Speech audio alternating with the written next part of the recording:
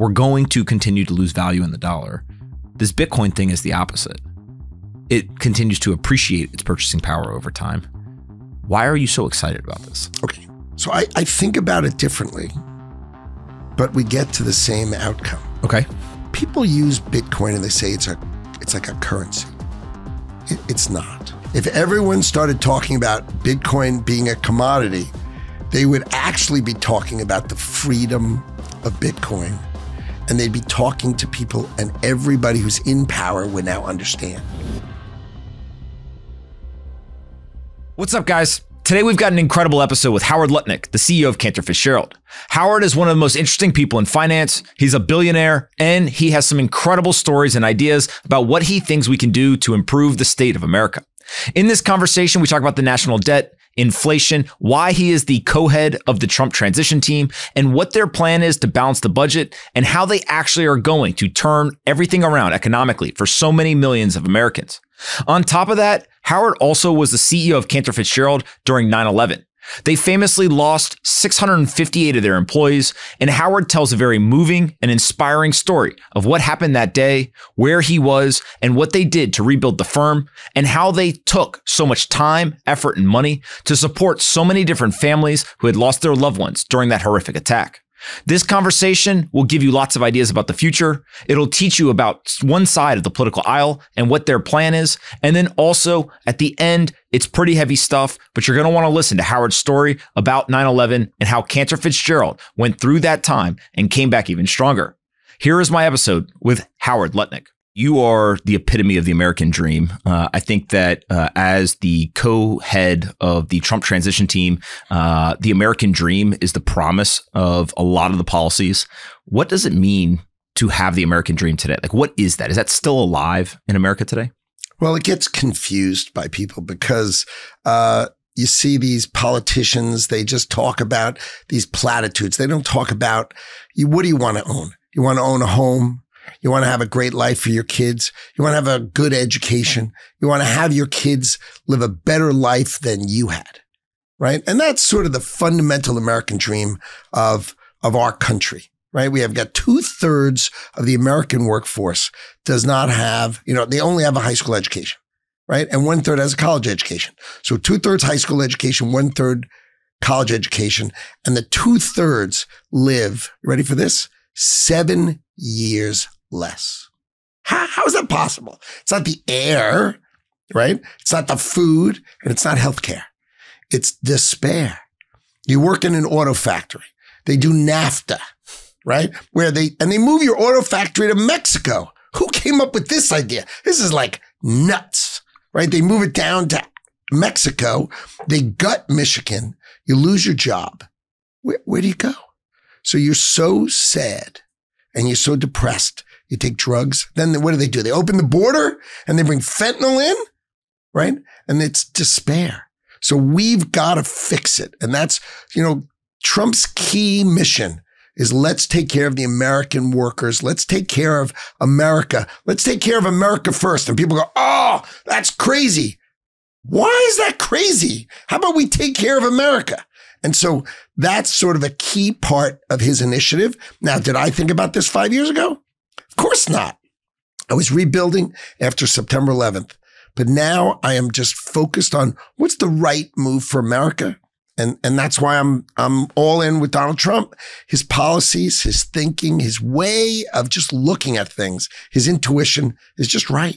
So one of the things that's been fascinating to me is there's a bunch of groups, they're union groups and various other kind of American worker, type governance or organizations that are either supporting Trump or they're absolving themselves from endorsing either candidate, which is basically kind of an implicit endorsement of Trump.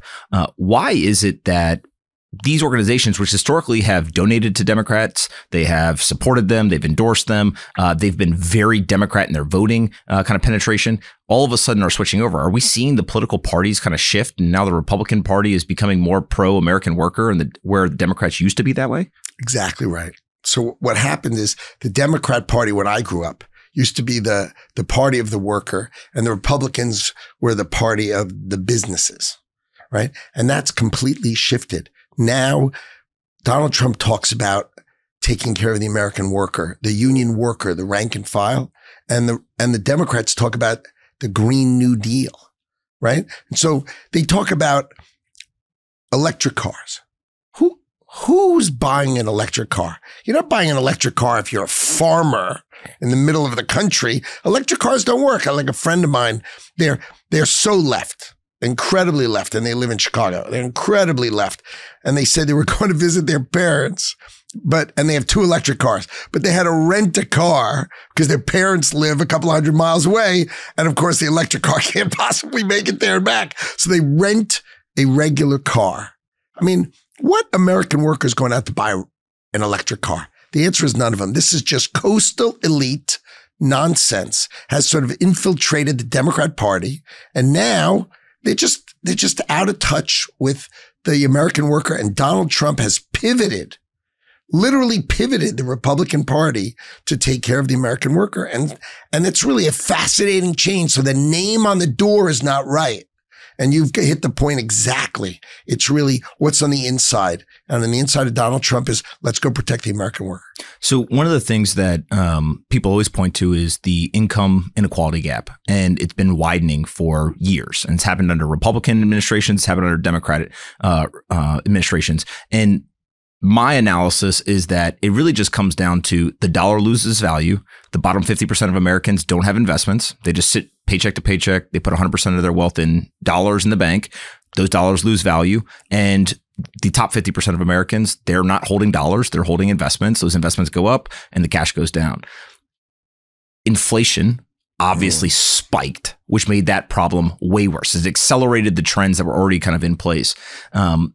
How much of the American worker is, and the kind of their maybe perception of pain or their dissatisfaction with kind of their previous political agenda is just like, I can't get ahead. Everything around me is getting more expensive. This inflation thing is eating away, and I'm almost a single issue voter. Because literally, I can't figure out how I'm going to put food on the table for my family. I can't figure out how I'm going to pay rent that's exploding around me. And it's just an economic story, and everything else is just noise. Well, you hit it on the head. So inflation, right, changes everything. So when Donald Trump was in office, he had 3% GDP growth, 3% wage growth. So the average wages in America are growing 3%, right? And 2% inflation. So people were getting ahead. Right? They were catching up, maybe 1%. But, when you talk about all of America, 1%, it's a lot because it's everybody, right? Then the Democrats get elected. Now, you know why they did it, right? They're not in power during the pandemic. So they want to help. They really, really want to help. But then the economy sort of starts to rock in the end of 2020. 2021, we're booming. And in March of 2021, the Democrats do the American Rescue Plan. A solid 15 months too late.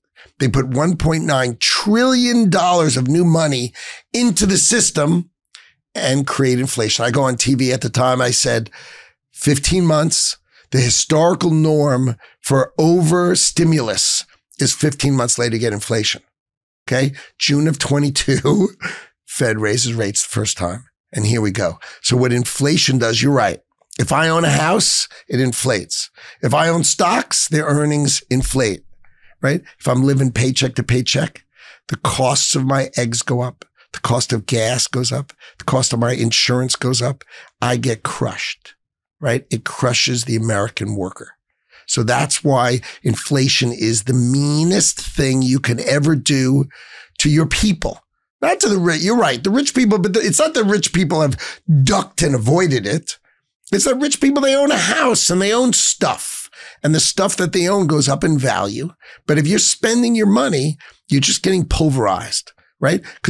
So the key is you got to bring great jobs here. You got to tariff the rest of the world and keep them the heck out. You got to bring the manufacturing back here. Sorry, I hit your mic. You have to read. I talk with my hands, so this mic's in trouble.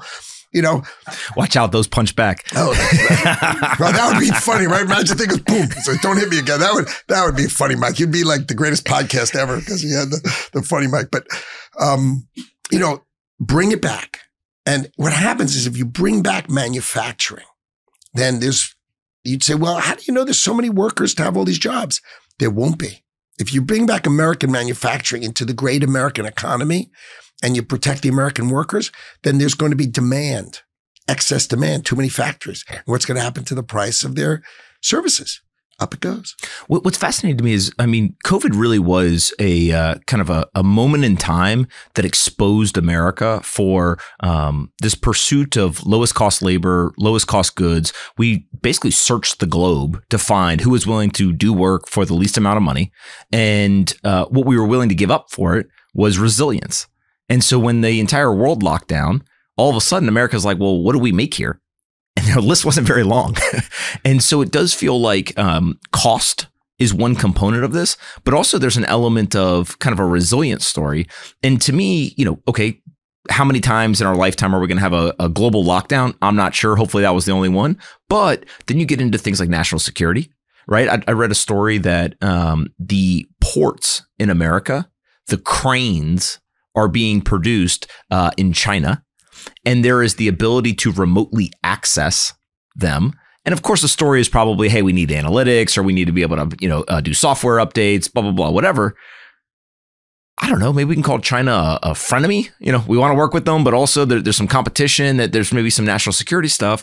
And so to have other countries who have remote access to the cranes that we rely on to get goods into our economy seems kind of like something maybe we should take a look at. And then you go and you look at a bunch of these other technologies that already have been kind of put on a list, and America says, hey, we can't have these on our government officials' phones. We can't use these in cell towers or whatever. Cost is important, but also it almost feels like people have forgotten how important it is to have kind of a defense shield around technology and goods that protects the country, regardless of the cost, right? It's kind of like you want low cost if everything else is held constant, but actually you should be willing to pay a little bit more as long as you actually are safe as well. So you're giving me like the greatest opening ever to talk about this stuff, but power. Let's just talk about power. We all need energy. We need power. So national security would say that all of our states and all of our people need domestic power. We are a net exporter of power. But what we do is we refuse to build pipelines to get our own energy to ourselves. So while we're net equal, we sell to others and import from others. And by the way, do you think the oil that we buy from Russia, and by the way, if you don't think we buy oil from Russia, you're wrong. Do you think it's clean oil from Russia? No, I don't think so. So what happens is we cancel our own pipelines, which really, instead of calling it the Keystone Pipeline, they should have called it the National Security Deliver Gas and Oil Across the United States of America. Instead, we cancel it because it won't be green enough. And then what we buy is our ports are full of oil coming in from Venezuela and from Russia. And we buy their oil, even though there's sanctions, we still end up buying their oil because they go through here and there and it comes back in anyway. And then we burn dirty oil. So it's illogical. We let all of the pharmaceuticals like penicillin, we let the things that make it are made in China. And we don't think about the national security that if we had war with China, they just wouldn't give us, penicillin anymore.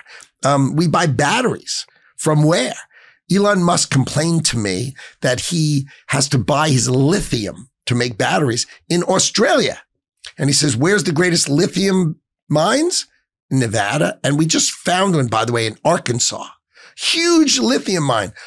So we buy it in Australia, and then he puts it and goes through 7 time zones on a boat. That's really very, environmentally friendly to have a boat go from 7 time frames, and it comes here. It's just hypocrisy. The worst part is it's hypocrisy. If you want to be green and you want to be clean, which we all agree, we want clean water and clean air, but don't make believe that you're taking it from Australia and shipping it here and somehow it's green. National security matters. We got to think about manufacturing our stuff here, our pharmaceuticals here. We have to distribute oil and natural gas to ourselves here. So we are independent, not we're balanced, but half the people are buying it from outside and half buying it from inside. These are fundamental things that we need to think about. And that's the beauty of working for Donald Trump. He thinks about these things, and he's the only one who thinks about them.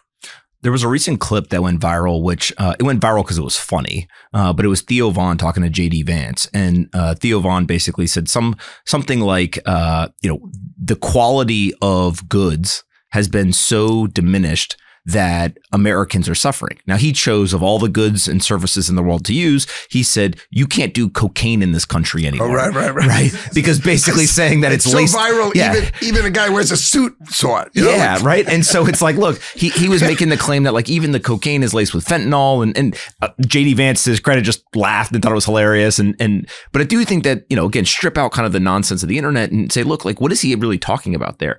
And if you think about American-made goods. Well, wait, but first, let's talk about the fentanyl thing. See, so it's slightly different than everybody thinks. So all the fentanyl comes from China. Why? Like, what's the whole fentanyl thing? It's the gutting of America from the inside. You think they're just playing like a century-long game, and they say, we're going to rot your brain with TikTok, we're going to rot your population with fentanyl, and we're going to literally slowly kill you. So that's what it is. So why is the American workforce have 7-year less average life? Because what happens is if they get despair and they take a drug and the drug kills them, it kills them. So China is attacking America from its guts. It's getting stuff in your stomach, right? It's going to get it directly into your stomach to try to kill you, right? Because who's our workforce who might take fentanyl? Right? Are they old people like 63-year-olds like me? No, right? They're the 18 to 30-year-olds, right? So if I kill them, then where are you going from here? No, I think it's the core evil that you really, and people don't call out core evil. Who makes fentanyl? They're core evil. It all comes from China. Donald Trump gets in office. He calls China and says, the next piece of fentanyl that comes in our country, I'm putting a 200% tariff on you, and your country must have our economy.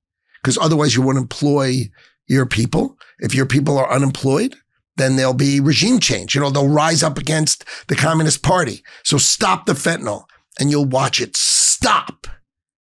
And that's the person who saved American workers' lives. And then the joke will be, he can't do cocaine again in America. Yeah. Well, and it goes, which is kind of a funny comment. I mean, it's hilarious, right? But the, I think that if you watch the chain of, let's say, fentanyl, so you have the production of it in China, but it's also getting into the country. And people have seen video after video after video of boats pulling up to the shores of America and 10 to 12, military-aged men jumping off and running into our neighborhoods and literally just leaving the boat behind. They've seen literally caravans of people crossing rivers, borders, etc. And you see all that and you say, you know what? The Border Patrol's got a really hard job. America's big. We've got these massive borders. We've got to try to figure out how to secure them, and building a wall seemed like a good idea. Now, it sounds like both candidates are on board to build the wall. But I think the part that people then go from, wow, that's a really hard problem, to pissed off, frankly, in conversations I've had with both people on both sides of the aisle, is that the government then takes those people and flies them all around the country. And now all of a sudden, if you don't live in a border town, you've got those same people who are crossing the border now living in your city, living in your town. And so is it just a game of, hey guys, we're going to stop the production of fentanyl and we're also just going to stop people from just coming in the country that aren't legal? Well, the whole open the border. So Donald Trump had 10 miles left. He built 500 miles. He had 10 miles left, and all the steel is in a factory. He had 10 miles left, and he made a deal with Mexico to protect the border. He said, I'm going to put tariffs on you, Mexico, unless you don't let people in. So the Mexican military kept the border closed. And then Biden just ended it on executive order his first day. He said, open the border. Why? Why would you open the border? Joe Biden, when he was young, was all against the border. Bill Clinton was against the opening the border. What happened? I think I know. You want to know what I think that happened? I think it's voters. There's only one thing that I can think of that a bureaucratic administration could all get in a conference room, have a bunch of papers, studies, all this stuff, and come to the conclusion that we should do this for one reason. And it's because they looked at the economy and they said, we don't have enough workers. Let them all in. Oh my God. I can't disagree more. That is just such a load of crap. Sorry. No. Again, not that it's accurate. I completely and totally disagree, because if you wanted workers, you would actually check who they are. You think the people who are sneaking into our country are ready to go to work? Are you out of your mind? They are ready to vote.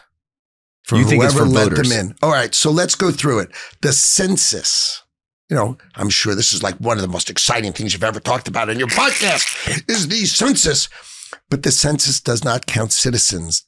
It counts humans. Mm-hmm. So what do? You put them on that plane, and where do you send them?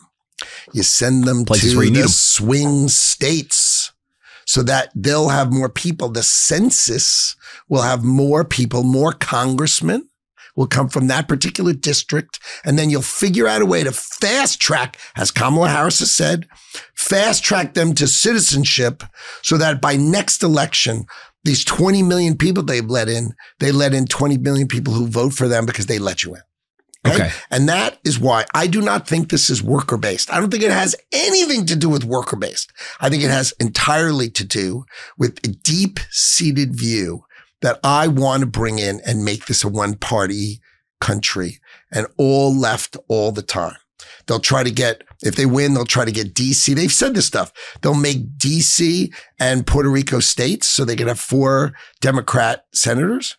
They'll break the filibuster. And they've said, and Chuck Schumer has said, that he would pack the court with Democrats. And then let's talk about Chuck Schumer for a second. You win. Chuck Schumer and Trump, I've heard, they didn't get along for a long time. But then I saw the Al Smith dinner, and they were acting pretty chummy, sitting next to each other. How does DC really work? Like, is it you go on TV, you hold a press conference, you yell and scream about somebody else, and then behind closed doors, you're friends? Or when we see people arguing with each other, or talking shit, essentially, they really don't like each other?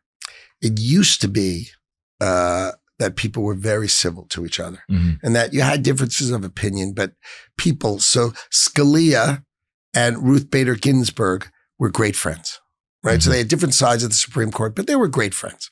That has dissipated. What happens now is you blame the other one for everything in the world. I mean, Kamala Harris goes on TV and calls Donald Trump a fascist, says by having a rally in Madison Square Garden where I'm speaking and I'm introducing Elon Musk, right?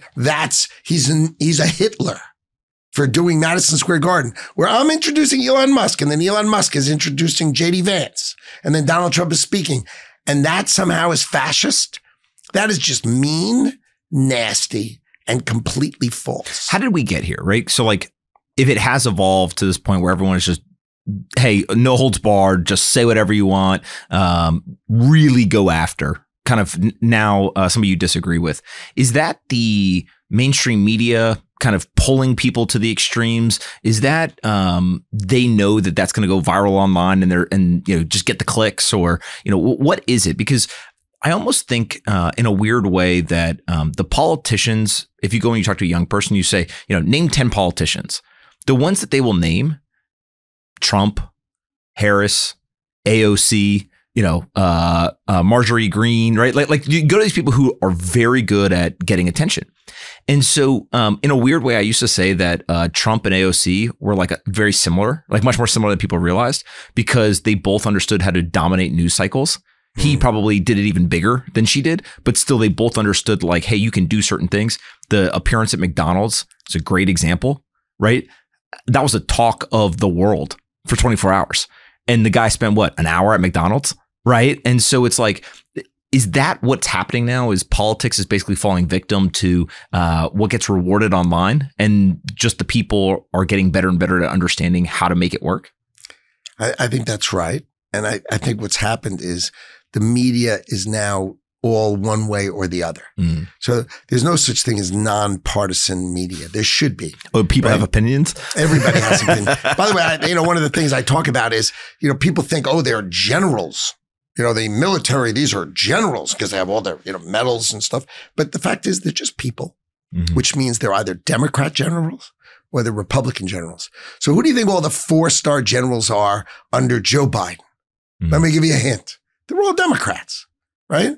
Because what they're supposed to do is then if a Republican gets elected, they retire. And of course, being a retired general is not that bad because guess where you go to work? Lockheed Martin, you go right to General Dynamics, you go get a big job for money. So what's happened is the mainstream media is because it's all one way or the other, it's just echo chambers. And to get heard, you go stronger and stronger and stronger that way to get some attention. And then that's what you have. You have this giant divide because there's no place to go have a civil conversation in the media. Where would I go? Let's say I wanted to bring a good debate for someone on the other side. Let's go have the head of the transition of the Harris campaign and let's go have a good debate. Where would you suggest I go? You come right here and I'll make sure you both fight it out. I think that's right. But honestly, I really do think that in a crazy way, the mainstream media is being replaced in certain pockets by people online who say, you know what, I'm trying to figure it out. And my wife is a journalist and she would tell you that over the last 10 years, the shift that has occurred from hey, people want to find the truth to now, especially young people who work at these mainstream media organizations are essentially activists who are able to publish with the big brand behind them. And it's not every organization, it's not every reporter, but there has been this massive shift that I think is really, really impactful. One thing I want, maybe we can clear something up is I've continued to say that the national debt is one of, if not the single most important thing facing the country, because if you have a massive national debt that is literally exploding, I think there's almost $500 billion that's been added in just the month of October. That national debt only has one solution. We're going to inflate it away because neither candidate has explicitly been promising to balance the budget, which we haven't had a balanced budget in this country for more than 20 years. You, right before we started, told me that's not true, that you're going to help balance the budget. So let's talk about, one, is it possible to balance the budget? How do you do it? And can you and Trump figure it out? Okay, so I have to add one person to it. All right. It's me, Elon Musk, and Trump are going to figure it out. So I went down on the day of the rocket, right? The coolest catch ever, right? Megazilla goes in and catches it. I flew down to Brownsville, Texas. Right. And I met with Elon and we spent 2 hours together. And I told him we were going to create the department Doge. Right. And he did exactly that. He started laughing and he was happy. He goes, no, seriously.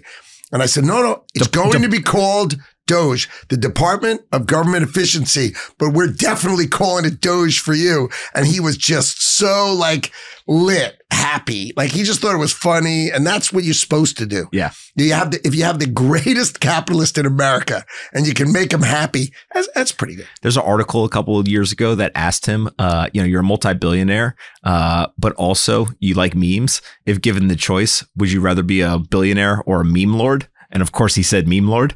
Okay. So he invited me over his house and I went to go see him in his house. And what's the name of the street? Meme Street.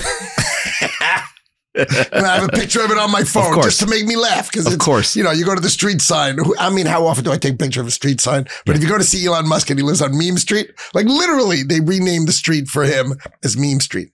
And so I put out a tweet with him. We took a picture in front and we said, we're going to rip the waste out of our $6.5 trillion budget, right? And we are going to then balance the budget. And I'm going to tell you how we're going to do it. All right. So this is the plan of the Trump administration. And here's how it goes. We have a $6.5 trillion budget. We have $4.5 trillion of revenue, right? So taxes and all the rest of our money and the tariffs that Donald Trump put in that Biden, who he said bad things about it, didn't take off. Shocking. 4.5 trillion in revenue, 6.5 trillion in spending, 2 trillion a year budget deficit on only 4.5. I mean, it's irresponsible if there ever was one. Our GDP, total sales, right? But you're not counting the price of the sale of a house. You're just talking about the commission. Okay. That's about $29 trillion, just under 29 trillion. And our total debt, just under $36 trillion. We're going to hell. We're going to hell. But if you go to a financial expert and you sort of hit him a few times and get him to pay attention the right way, you say, what thing didn't I say? Because those are the only stats you ever hear. Mm-hmm. I'll give you one more. Yeah. What is the balance sheet of the United States of America? What's everything we own and everything we have? I think it's worth $500 trillion. So then you say, okay, Howard, can you make 0.25% on it? Right now, if all of your assets are a giant mountain of, palladium and gold and you can't move it and you have to just look at it and go, oh, that's so pretty. That's not going to help us. But we have land and we have minerals. So if we have 500 trillion and we can make 0.25%, that's $1.25 trillion. You ask Elon Musk, can you rip waste out of I'm talking waste. Like, what are examples, right? Because I think people don't quite understand how inefficient, how bureaucratic, just how ridiculous this is. And this is coming from somebody who, I forget which bill it was. I think maybe it was the Inflation Reduction Act. When that came out, I went and I read it. And as I was reading Creation Act. Well, here's what's hilarious is whichever bill it was, as I was reading it, they're talking about we're going to invest in infrastructure. Okay, that sounds good. But we're going to do a study that's going to cost $50 million to look at the impact on exotic plants. There was, another $50 million that was to study the impact of driving high. And I literally said, I have hundreds of people in the audience that will do it for free. So I saved you $50 million there, right? Then you go and you look and it's like $25 million worth of cleaning supplies for the Capitol building. And again, these are only 25, 50, whatever. But then I start looking and I see we're giving $1 billion to some Appalachian nonprofit who happens to be run by the wife of a politician, right? You start doing it, you're just like, dude, where is the money going? All right. So I'll give you one that I promise will make you laugh. Okay. And then I'll give you one that makes you sad and shake your head. So the Department of the Interior. Okay. So you'd say, oh, what is that? That's like the parks. Okay. Uses the most real estate of any department in the United States government. You'd say, really? You mean like a lot of office space? Yeah, because they have office space across the country. So why would they have so much space? Oh, each office must be 1 day's horse ride from the next one. And your audience is saying, no, that's not true. Oh, no. That's true. Who told you that? Well, the Secretary of the Department of the Interior told me that. And I'm like, and then I go look at the numbers. You're like, stop it. They came, 1 day's horse ride. See, but that's literally 2024. Think of things that make you laugh. Come on. Mm-hmm. You go to the airport and there's the aircraft, the air traffic control tower. The tower, because they build it like a little taller. Because they're what? Looking out the window? Are they looking at the planes going, oh, look, that one's going to hit this one? No, they have radar. You'd say radar. What? Radar? Like, what was that, 1970? Yeah. We have a company that makes 1970 radar equipment, a monopoly, by the way. Of course, we always have to have a monopoly, who makes this 1970 radar equipment new and gives it to us. Because GPS, well, that would be a challenge. You know how much it would cost us to put GPS in every plane? Oh, they already have it. Oh, I forgot they already have it. It would cost, all right, if we put GPS in planes, all our airports would be 3 times more efficient. 3 times more efficient. Why don't we do it? Because the monopolist selling us the radar would be really pissed off. And his congressman would be really sad that we modernize America. Someone has to have the guts to do it, to get rid of all these offices. And so you tell that to Elon Musk. We send more than $100 billion a year and lose the money accidentally.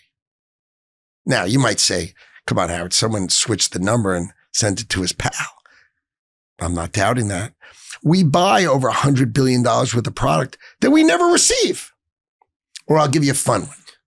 When we left Afghanistan, right? We all know those pictures of us leaving Afghanistan. And we all know that we left $80 billion of equipment behind. And if I ask anybody, all my Democratic friends, and I ask them, what happened? They go, it's so stupid. Stupid. 80 billion stupid. See, when I say it slowly like that, you know what's coming. Yeah, I don't think it's so stupid. If I said to you, let's leave your house and let's leave all your furniture behind. We're going to move and we're going to leave all your furniture behind. We don't want to take it, a moving truck. No moving truck. That would be clever. Leave it all behind. What's the first thing you have to do when you go to your new house? Buy $80 billion of furniture. No. You left $80 billion of furniture for the evil people on the enemy. You have to buy $120 billion to fight them off. Yeah. Oh, you think it was stupid? See, everybody thought it was stupid. It's the military-industrial complex. Let's go over a little history for a minute. Why does Dick Cheney hate Donald Trump? Donald Trump hates wars and had in his presidency no wars. Dick Cheney was the vice president of the United States, convinced George Bush to attack Iraq, right? Think of the amount of money you're going to spend. And Dick Cheney is the military industrial complex, right? That's his family, that they own stock. He ran military contractors. I mean, that's what he does. So he's a member of that club, right? And so we attack Iraq and we destroy Iraq. As it turns out, Iraq and Iran have been at war with each other for 2,000 years. Mm-hmm. So we kill one of them.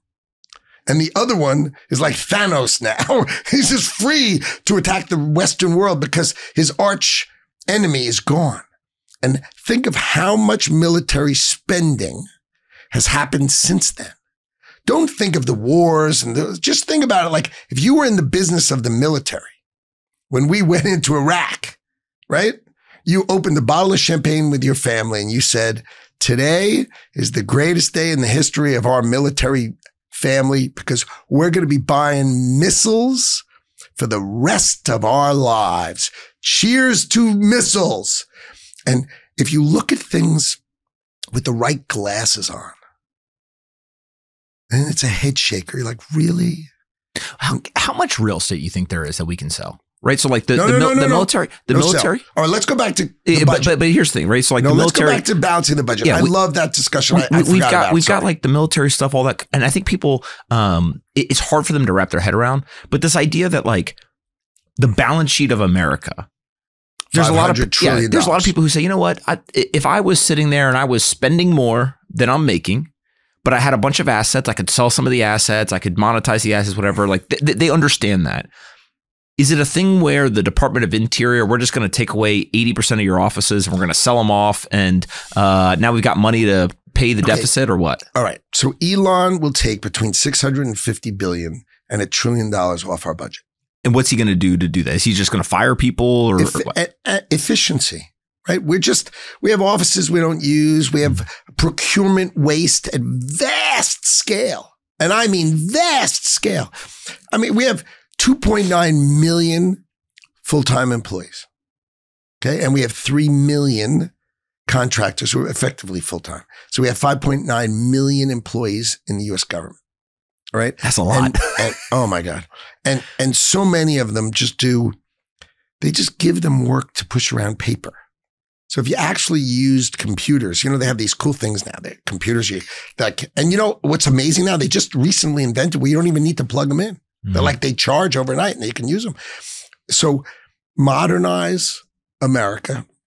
You could easily make these people's jobs better, more efficient, and cut 20% of their time waste because they're just moving paper around and ridiculous things. But I think what he's going to do is he's going to cut waste and he's going to cut the size of the government and save us $1 trillion. So now we're $1 trillion left, right? And that comes into my job. Let's talk about how do we make $1 trillion? If you give us a $500 trillion asset, can you make $1 trillion off of it? All right. Hopefully. I'm going to rename that famous department we just called it We called it the Department of the Interior.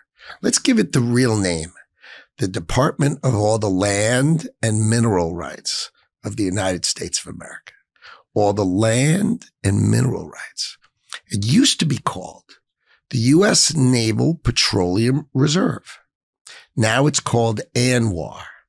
19 million acres off the coast of Alaska that has as much oil, slightly less oil than Saudi Arabia. And it's ours. If we pump that oil, who wants to buy that oil? Let me give you a hint. You know how much oil Korea has? None. And they're our ally. You know how much oil Germany has? They need it. They're our ally. If we sell oil, how about Japan? How much oil does Japan have? None. So it's in Alaska. You sell it to our allies. They become strategically important to us. They make a better trade deal with us. They thank God for America, right? And we make money. And you know what we do with that money? Reduce our deficit. We use our assets to make money. We have lithium mines. Mine it. Make money from the United States of America. Don't tax our people. Make money instead. Put tariffs on China and make $400 billion. Now let's go to the military. We spend $200 billion a year on R&D. Every year we spend $200 billion on R&D. We take the cool stuff that we invent and then we give it. Give, it's a great word, G-I-V-E. Give it to a military contractor who makes the thing we want, the plane or the missile or whatever we come up with that's totally friggin' cool. And then they sell it back to us at like a 50% margin. If we simply said to them, you have to give us back our $200 billion on the products. Do you realize I just said $200 billion a year? So you'd say, all right, Howard, you got the interior that's probably like 150 billion. You have this 200 billion for R&D that if we make a zero return, we're now the dumbest investor in the history of the world. We spend 200 billion and we get our money back. That's 200 billion. Now we're in 300 billion to the plus, right? We're going to put tariffs. Donald Trump said his tariffs will be between 250 and 500 billion, right? And I spend time going on and on and on. You'd say, Howard, you have a view with Donald Trump to get to $1 trillion at the end of 4 years, don't you? I think it can happen faster. I think thanks, pal. Yeah, I think that. Well, here's I say I'll get to $1 trillion in 4 years, and you're like, I could do it faster. No. Great, I'm not do it. I'm not even saying, thought of it. No, I'm not even the one who's saying that. I could do it. What I think is the problem with doing it faster is that it's kind of what Elon faced at Twitter, right? Is he walks in the building and they have thousands of employees and he says, all right, I'm going to let some people go. And the second he lets anybody go, the rest of the employees outside of the 500 that are the stars start yelling and screaming. So he's got to make another cut. And what you find is that he's trying to turn the business around while fighting the people who are there because they're entrenched in the bureaucracy. They've got cushy jobs and all these issues. In hindsight, I think he reduced that staff by 80%. Yeah, he did. And the product is better today than it was before. Yeah, it's at least the same, for sure. And so if you were unencumbered and you were able to go in, God forbid we did a zero-based budget of the government, you could do it way faster. I think that you've got to say 4 years because they're going to fight you every second of the way. Well, remember, there's two sides. There's the cost cutting, which is Doge. Mm-hmm. Right. And there's revenue production, which is Howard and the economic team. So we're going to have a Department of the Interior person who's going to be the Department of Land and Mines. And let's go make money. Right. We have our tariffs. Let's go make money. We have our procurement. Let's go and use our R&D to make money. Right? I think if I watch just enough to be dangerous, you talking, Trump talking, JD talking, a couple of others. Is there a world where we can eliminate income tax in this country by using tariffs and other means to replace all that tax revenue? Once upon a time in the land called America. Don't do it. We were the richest country on earth, right? The turn of the century. We had no income tax. We had tariffs. We have this great economy. You want to come play here? Pay. It's It's like joining Costco. He's got to pay to come in. It's the best place to be. You should pay to come in, right? And we're the richest country, and we had commissions on what to spend our money on. Seriously. The United States of America had commissions on what to spend our money on. Then Teddy Roosevelt became the president, and he had so much surplus that he built parks and roads and bridges. Remember all that? Okay. Then we had the world wars, and we decided we've got to help the rest of the world rebuild. So what we're going to do is we're going to drop our tariffs. Think of another way to say it is drop our pants. That's another way to say it, right? And let the rest of the world have at it with us, and we'll use the power of our economy to help them out. And we will switch from charging tariffs to charging our gigantically rich Americans income tax. 1% to the 1% to start. And that's where it began. Okay. And then you get to World War II, right? And we really need to build the rest of the world. You got destroyed Japan. You got destroyed Germany. And we want to show them democracy is the way to go.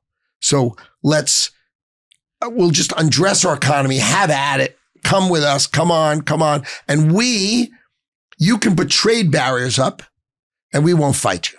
So you can put tariffs, you can put trade barriers. We won't sell a car in Europe. And by the way, we don't sell cars in Europe. And you'd say, so it's 2024. When should this policy have ended? 1980? 75? It can't be 2020. Who says this is great? So if we did tariffs, China would have to pay, because if they don't use our economy, they can't employ their people. If they can't employ their people, there's going to be a revolution. Do you think that you can put the tariffs high enough to replace 100% of the tax revenue? No, but I think what you could do is you could create a world where the business of America is so good that the tax rate can come lower and lower and lower. I think here's what I said to Donald Trump. I said, if Elon Musk cuts the expenses enough and we build the revenues the way I've talked about it, would you please consider dropping all income tax for everybody who makes less than $150,000 in the United States of America? Zero. And they don't pay, they only pay $10 for any drug, nothing more expensive. Because if we balance the budget, that's about $200 billion. Why wouldn't we do that? And you know what the beauty of Donald Trump is that's a good idea. Okay, you balance the budget, I'll do it. You balance the budget, I'll do it. Because I don't think people understand this. Yeah, I don't think people understand this, right? Tax rates keep going up. And of course, there's local, state, federal, there's a whole bunch of nuance money, here. by the way. Norway. Even worse, we lose money. So there are people in this country that pay more than 50% of their income. I always joke, you don't start working for yourself. I don't have a special deal with the government. I make money. I pay 55% because I live in the gorgeous state of New York. So you don't start working for yourself until like July 15th every year, right? Hey, that's pretty good. Day after my birthday. I like it. But now I'm going to think about it that way. Yeah, it's sad. it's crazy, right? 6.5 months of the year you work for the government, and then you get to work for yourself for 5.5 months. Like, okay. But here's what becomes pretty interesting is that as that happens, if the government can balance the budget, you can start to drop interest or start to drop the tax rate. And to your point, one of the things that I never hear politicians talk about is everyone wants to talk about the rich are taking advantage of the tax system, etc. I don't know what the percentage is today, but it's something like 50% of Americans don't pay tax. Right? There's some big number. Maybe it's 40%, maybe it's 50%, whatever. There's some big number of people who either don't make enough money, the way they make their money, whatever. There's some huge number of people who do not pay tax. And so actually, wealthy people, they may pay less in tax than you think they should pay. But the people who pay zero are on the bottom end. Now, I would argue that that's actually a good thing. They're the people with the least amount of money, right? They don't have enough money to pay the taxes. So if you balance the budget, though, you can actually expand that group. So let's just say it was 20% of Americans today don't pay taxes, whatever the number is. If you get it at 30, 40, 50, 60, 70, let's say you get 80% of Americans who don't pay taxes. I actually think that the top 20% would say, you know what? We got a balanced budget. You're going to bring my tax rate down anyways. That's a great deal. Let's keep going. Just get my tax rate down. Most wealthy people I know don't look at what is everybody else paying. They just want to know, how do you get my tax rate down? And it's because they want a more efficient government, which actually has a surplus, not a deficit. There were two theories kicking around. I haven't studied them. One says eliminate all tax in America, all tax, and just do a the equivalent of like Europe has a VAT, value added tax, right? And just so it's a consumption tax. You want to spend money, you want to do something. So the rich will spend way more money. But what would happen is the cost of employing people in America would go down, right? Because there's no tax, right? And then you'd have a sort of another model where if you earn a certain amount of money, you get relief from the VAT tax, right? That's the idea of the model. And what happens is if I want to buy something, it's just much more expensive, but I don't pay any tax. So why not? And what happens is because we have the greatest economy in the world, all the money in the world flocks here because there's no capital gains tax. All factories get built here. All our people get employed and they get paid more and more money because there's no tax on them. So they're willing to work for a lower price, but then everybody gets employed and it goes up and the whole economy becomes the envy of the world and no one else can do it because it doesn't matter what else, what some country does, which has got the greatest economy, us. So that's one model. The other model was a transaction tax that you pay, 1% on anything you do. So you buy a house, you pay 1%, you pay this for 1%, you pay that for 1%, you pay 1% on everything everybody does. And, I haven't studied it, but that would earn us money and we could get rid of the income tax. But the concept of these things is only relevant if you actually look at the power that is America. And what we do is we sit there and we say, take your right hand, grab your right ankle, pull it back behind your butt, and let's run. And that's what the America is that we know today. We don't use our land. We don't use our minerals. We don't use our R&D. We don't use our economy, which people should be paying to come in here. We don't just use the power of the United States of America Incorporated. If you think about it, if you said to me, Howard, if you brought together the greatest business people in the world, and by the way, I run Trump Vance transition, and I promise you, if he gets elected, you will see the greatest group of executives ever to walk on the field of an administration are going to walk on because of this conversation. Let's go out and make America great and not like some hat. I mean, this is the United States of America. I mean, if we can't make $1 trillion a year, come on, right? And you get people to start dreaming about it. We will build a sovereign wealth fund. Because if I do R&D, the US government does R&D, right? And we give a company, we buy product for a company with something we invent. We'd say, I'd like 25% of the equity of the company. You'd say, is that legal? Oh yeah, 1947 Supreme Court case, the United States can take equity. Why don't we? We're silly. Silly is a good word, I think. We're very silly. I take that 25% of the equity. What do we do with it? Put it in Social Security. You say, oh shit. You start doing that, then the economy of the United States of America and the success of our companies, they'll pay the Social Security, right? And all of a sudden our Social Security deficit, which we all go, we have to stop paying, we have to make the retirement age older. We have to do all these things that no one who's running for office is ever going to do. And all you're going to do is just piss off everybody who gets the money. How about we use our brain to solve it? Well, the Social Security thing is hilarious. I mean, it is 100% a Ponzi scheme at the moment, but we got here because we were bad at investing.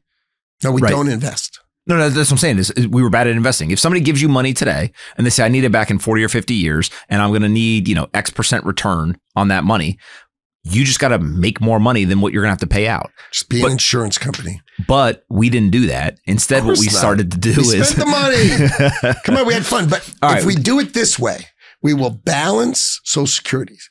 We'll just balance it. I actually wonder if you never heard it before. Would American entrepreneurs? Donald Trump thing. Yeah, one of the things that I think young people specifically seem to be trying to wrestle with is patriotism and this idea that doing things in the country should also be good for the country.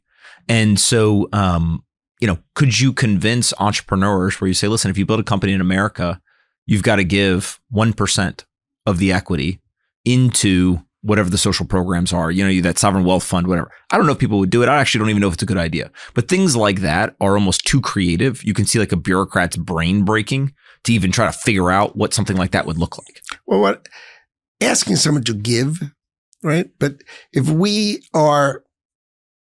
you're a contractor and you sell stuff to the U.S. government, huge size. I become the CEO of the U.S. government purchasing incorporated. And I say, gee, I just noticed your entire company is worth me as a client. In the world I live in, you know what that client says? I'd like to own equity in your company, or I'm going to buy from someone else. And you know what you say? Sure. How much do you want? Right? Right. What's the deal? If we acted that way and took that equity, so use the power of our $6.5 trillion a year spending, got equity for it, and put it into Social Security, then Social Security would be paid for. Now, you'd say, yeah, but you're just taking money from vendors. No, we help the vendor. I'll give you an example.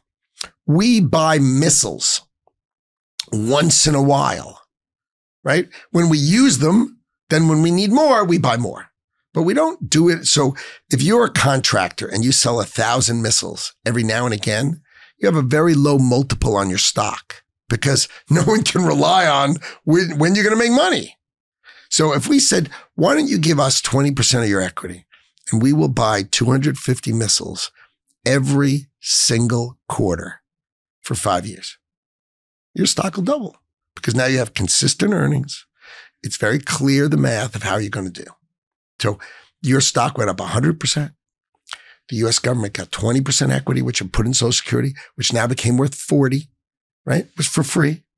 And everybody wins. Mm-hmm. Nobody lost. Like you realize in that story, I didn't take anything from anybody. I didn't do it. But what we did is instead of just buying when we need it, we bought in a way that our vendor appreciated because their multiple will be higher. Mm-hmm. Now, you have to be really smart. But did you know in the United States of America, do you know how many smart people there are? And you know how many smart people, if you actually talk like this, you know how many phone calls I get, from people who are incredibly thoughtful, incredibly smart, who want to help. And if you give them a chance to help the United States of America, which we love, they all want to do it. It's amazing how many people want to help, but you have to give them the idea. And that is why I love Donald Trump. When did you have these ideas, Howard? 2 months ago, I had dinner with Donald Trump and he said, we should have a sovereign wealth fund. And I said, okay, 300,000 citizens, the oil gurgles out of the ground. They take care of their citizens. They sell their oil and they buy other people's stuff. That's the Middle East and that's the sovereign wealth fund. What do we got? And he says those magic words that only Donald can say, you'll figure it out. Okay. And then he has all sorts of people call me and they all call me with their ideas. And we figure out that we can invest $150 billion and in 6 years, we'll make $1 trillion. We'll make 100% return a year for 6 years. And I said, you know what the problem is? Our deficit will be, 45 trillion and we'll make 1 trillion once. The United States of America is so big, we don't care. We need to make $1 trillion a year. And then the thinking clicked and changed. About 2 weeks after that, I called him up in the morning. I said, I got it. And I started talking like this, that we can use our assets to make $1 trillion. And we can use our wealth fund ideas to fund Social Security. Make Social Security an insurance company with the most powerful ally ever, the United States of America Incorporated. Come on, all the land of America, all the mineral rights of America. Wow. All our patents. Oh my God. The power of us is so awesome. But if we force the greatest athlete in the world to hold with their right hand, their right ankle, and hold it by their butt, they're not that fast. But if you take his hand away, right? Elon Musk said, if we cut the shackles. So he texted me after we put a tweet out together that said, we're going to rip the waste out of out of the government, 6.5 trillion. And then he texted me that, we're going to cut the shackles of America like Gulliver. Right. And I sent him back a picture of the world's biggest scissor. Right. Cause I'm trying to like be like a cool meme guy, even though I'm not. I'm like pathetic. So sorry, I can't do it. And he sent me back, of course, a sword, which I was like, fair enough. So much better. Like just so much better. So speaking of swords and scissors, Bitcoin is something that you've become very excited about. I think there's a lot of people who are looking and saying, wait a second, all these dollars, all this tax talk, all this national debt, it all just guarantees the dollar is going to lose value over time. We're going to continue to lose value in the dollar. This Bitcoin thing is the opposite. It continues to appreciate its purchasing power over time. Why are you so excited about this? Today's episode is brought to you by Gemini. Gemini is a fantastic platform. How do I know? Because I've used it for years. These guys get it. They right now have a special offer where they are offering all eligible new users the opportunity to earn $100 in Bitcoin. That's right, 100 big ones. They're going to give out in Bitcoin if you go and you trade $1,000 in crypto within the first 30 days of signing up. What is Gemini? Gemini builds crypto products that are simple, elegant, and secure. Tyler and Cameron Winklevoss, the billionaire Tyler and Cameron Winklevoss, founded Gemini in 2014 with a security-first mentality and ethos of asking for permission, not forgiveness. They've been pioneers for the crypto industry since day one, and unlike many exchanges, they are available in all 50 U.S. states. Gemini has tools for new and advanced traders. They've got an advanced trading platform called Active Trader, which is where crypto traders go for advanced charting tools, access to over 300 crypto trading pairs, and multiple order types to trade the way you want. Head over to Gemini.com/partners/pomp and start trading with Gemini today to earn $100 in Bitcoin. That's right. Gemini will give you $100 in Bitcoin if you head over to Gemini.com/partners/pomp and you trade $1,000 in crypto within the first 30 days. Okay. So I think about it differently, but we get to the same outcome. Okay.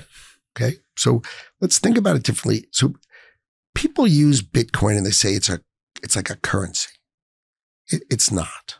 I don't think it is. It is not a currency. It is a commodity, like gold, like oil, right? We don't know how much, but in the end, that's why they call it mining. It's not like that funny, actually, right?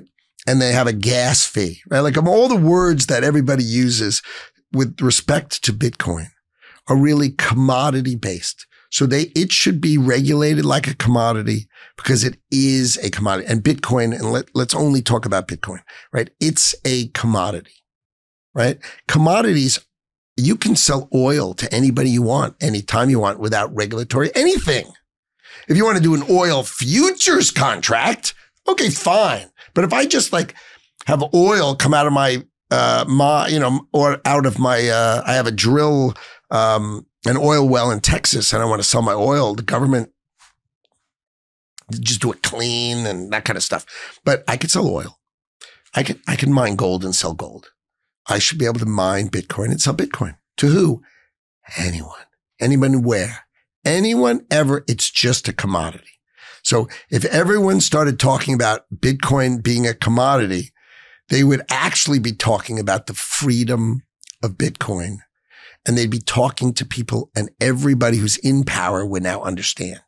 Because when they think, oh, it's going to replace the dollar the way you talked about it. You know. I don't think it's going to replace the dollar. Actually, this is something I've changed my mind on over the last 3 or 4 years is early on, I think people looked at it as Bitcoin has to be successful, the dollar will suffer. What we've seen, which was not really a thing 5 years ago, is that actually Bitcoin continues to grow in value.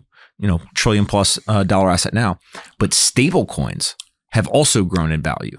And so now what you're starting to see is the framework that I use is that Bitcoin is like your digital savings account. You put your money in there, you don't touch it, right? It's like gold. You buy it and you hold it. The whole point is not to spend it. You're disincentivized in America. You get taxed if you spend it right now, and you're giving up future appreciation. So it is that commodity. You sit there and you just hold it.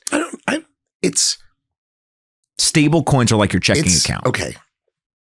Stablecoins are your checking account. They're not like your checking account, right? So in America, I have my money in JP Morgan. Mm-hmm. Okay. And I have a Bank of America. I have Bank of America and JP Morgan. I have checking accounts. They don't pay me interest. Yep. Okay. And I Venmo you. I could PayPal you. I could write a check to you, right? I can use my credit card. I have dollars in my pocket. Who cares?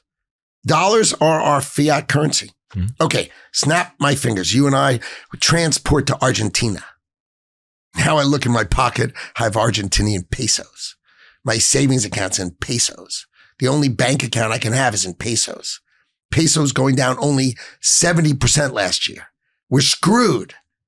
I can't have a savings account. I need to get out. What do I want? I want a checking account in dollars. I go to the bank. Say, can I have a checking account in dollars, please? No. There's no currency in the whole wide world that's allowed to operate in someone else's country. They do their own. So you go to Britain, they do the pound. You go to the euro, right? All the European countries, they only have the euro. So you can't open a dollar-based account in Europe? Of course not. You have to use the euro. So what a stable coin is the dollar checking account, right? Because I can pay you in it, $1.62. And I can get that. Like, I don't need to get a currency, swap the currency, give it to you, try to get change, try to get the dollar. I can just pay you in it. So it's a dollar-based checking account. It's the digital dollar all over the world. So I'm a fan of it because it's smart. I want to talk about your story because your story, I think, is a story of resilience. It makes a lot of sense when people learn your story as to why you're into Bitcoin, why you want to slash government spending, why somebody like Trump, you believe so heavily in what he can do. And there's two parts of the story that I think are probably most important. What's the story of how you became the CEO of Cantor? Because I don't think a lot of young people understand how this happened. All right. So I had a job. I had a summer job. Let's go back even further. What's your social security number? What hospital are you? No, I'm joking. But before you explain the classic job, middle where class did you grow Long up? Island. Classic middle class Long Island. Mom, a teacher, art teacher. Dad, a professor. Okay. American historian. So if you grew up in my household, you go to the supermarket and something was $8.57. And my dad would say, $8.57, a fantastic year. That was the year that Charlemagne went into France. And you'd be like, great. That's what our face was always the same, dad giving us a lecture on what happened in 1412. He knew a fact about every year. That's what a historian will do. So it was fun. So I have every once in a while you can hit me with a fact and I'll come up with something. You're like, where do you know that from? I'm like, who knows? My dad sort of drilled it into me when I was young. So teachers, classic middle class. Okay. Nice little house on, the house across the street next door. You'd play in the street and yell car, get off the road, right? Same thing. Yep. Get back on. Okay, fine. So my mom dies when I'm in 11th grade. Okay. Long Island breast cancer. So there's a heat map of cancer on Long Island. It comes from my best friend's father. He owns Matisse Home Heating Oil. And as it turns out, unbeknownst to anybody, he's cleaning the heating oil trucks with water and just running the insides out with water and just running it into the water. Kills 10,000 women. Goes to prison. Super fun site, $2 billion to clean his stuff up. My best friend, his father. Unbelievable. But, I didn't know it then. Of course. I know it now. So his father actually killed my mother, which is fascinating. So my mom dies in 11th grade, but nobody's life is perfect. I go to Haverford College, small college outside of Philadelphia. Because my dad's sort of pushing me and they recruit me for D3 tennis. D3, baby. Good enough to enjoy playing tennis on other D3 people. Never playing tennis when we're done with college. That just ain't a thing. Okay. So play other people like me. I was ranked like top 50 on the East. Not bad, but no John McEnroe. Mm-hmm. I mean, I watched him play. So I go to Haverford College. I'm there a week. Unbeknownst to me, my dad has cancer. He doesn't tell me. He goes for his first chemotherapy shot, goes to a local Syosset hospital on Long Island. We don't have the money. We're not going to fancy, cancer clinics and stuff like that. Nurse makes a mistake, gives him someone else's dose and kills him. Wow. I'm in college 1 week. So you lose one parent, it's one thing. You lose a second parent, it's like a whole nother thing. Sister's 20, I'm 18, brother's 15. Okay? Go to my dad's funeral. By the way, my dad gets killed September 12th, 1979. Great time to hang out with me. I'm so much fun in the middle of September. Oh man, that's bad. Go to my dad's funeral, September 15th. My dad's brother comes up to me and says, what are you doing for Thanksgiving? I'm thinking, Thanksgiving? Isn't that like in November? Are you actually inviting me for dinner in November? Aren't you worried about how I'm going to eat like tomorrow? And he said, let me know if you want to come over. Never spoke to him again. Never spoke to him again. Why? They were afraid we'd be sticky. We'd come over, we'd never leave. So my family, my parents' siblings pull away. And they leave me and my sister, my brother, to ourselves. Just the three of us. So we take care of my brother. Haverford calls me. I drop out. Obviously, I'm going to take care of my brother and try to figure out how we're going to, I try to cook. That was fun. I have no idea how to cook. So I'd try to make like chicken or a steak, and that didn't work out well. Mac and cheese out of a box is like a rock star, man. Mac and cheese, you just boil it. You got the packet. I can still, as I'm saying it, I can see the silver packet. It's surprised you didn't just stick with like Pop-Tarts. Mac and cheese, baby. We ate. So I had a nightmare. My brother was really fast and he ran track, and I had a nightmare. And he was running track and he started sweating and little macaronis started coming out because every night we'd have mac and cheese, like every single night. I was killing my brother with mac and cheese. I was actually killing him with mac and cheese. So Haverford calls me and says, we'll take care of it. Please come back. So I make a deal with my sister. I go back to Haverford College. My brother goes to a boarding school right near Haverford. He lives with me on the weekends for 1 year. Then my sister goes back. She graduates. She goes to grad school. Underachiever, of course. She has JD MBA, so classic underachiever. And then my brother will live with my sister in the next year. And he graduates. She went to Syracuse for her JD MBA, her law degree and business degree. And he lived with her. He went to the public high school right by Syracuse. So he graduates from there. And then he goes to Rider College, which is right near Princeton. See, instead of saying he went to Princeton, he went near Princeton. But so he went to Rider College, and then eventually he joined me at Cantor Fitzgerald. But my sister, my brother, and I couldn't be closer as human beings, and we'd been to hell together. You lose one parent, that second parent, it smelled a certain way, it felt a certain way, with just no one else around. The way I said it felt like, the astronaut when you see that video of the spacewalk and they're tethered, right? Cut it. And you'd sort of drift. That's what I felt like. When you lose your parents, you lose your foundation. Mm-hmm. And so then, I went on with my life. I got a job at Cantor Fitzgerald. How'd you get the job? Classic way. Family friend. Mm-hmm. Family friend introduced me. So it's sort of a funny story. I had this, a family friend gets me a job for, I take a semester off of school and work on Wall Street. But I know what Wall Street means. I just get a job, and a friend of the family gets me a job. So I work for this company, and I become the pet of the boss. He likes me. I send him ideas and stuff. So I become his pet. So the next summer, they offer me a job back. So I go back to the firm, and he's working on a deal to buy a company from Cantor Fitzgerald. Just rando, totally rando. So I get to work on that deal as his pet, basically his bag carrier. Is that a fair? Caddy, bag carrier, not important, but there, get him a Diet Coke if he wants one kind of guy, really important. Anyway, so Bernie Cantor and his team, they see me and they decide they hate this guy. So I go back to school. Cantor Fitzgerald calls me and says, we'll offer you a job. I said, well, I'm going to go work for that guy. They go, we'll pay you double. I'm like, cool. So now I'm walking around college. Okay, baby. They love me. I'm the king. I'm going everywhere. I go to Cantor Fitzgerald the first day. I'm the king, baby. Getting paid double. These guys love me. They know how great I am.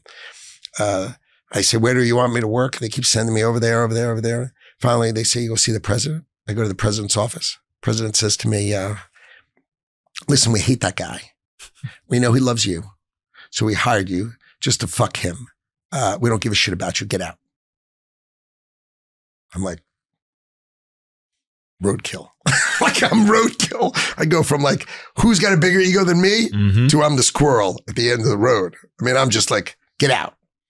So I've got, I figure I got 48 hours to figure out how to get a job at Cantor Fitzgerald or I'm fired. And I pissed off the other guy because I didn't take his job. So I'm like between the two toilets, there we go. And so I figure out how to get a job at the, in the firm.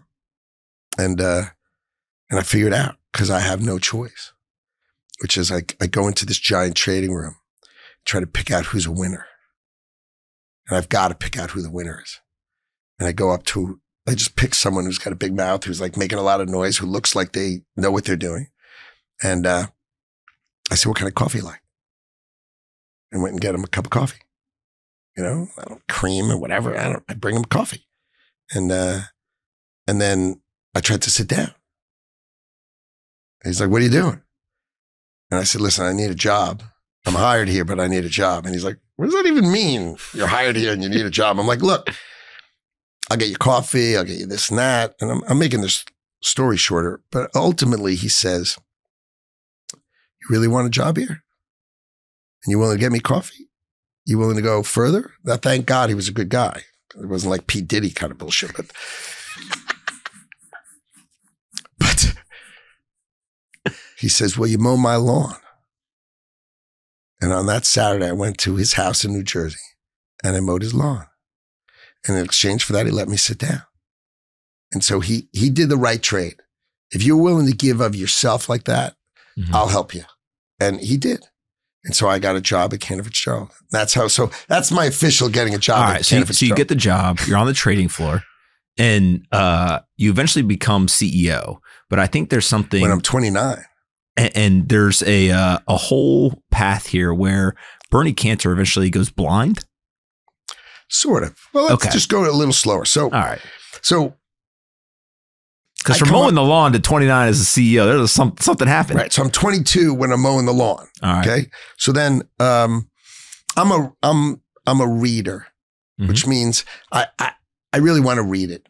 And so a friend of mine, when I'm 25 or like 24, at the end of my 24, mentions this just crazy idea that in the 1890s, when the United States was industrializing itself, it gave land, took eminent domain of land across the United States of America and gave the land, sound familiar?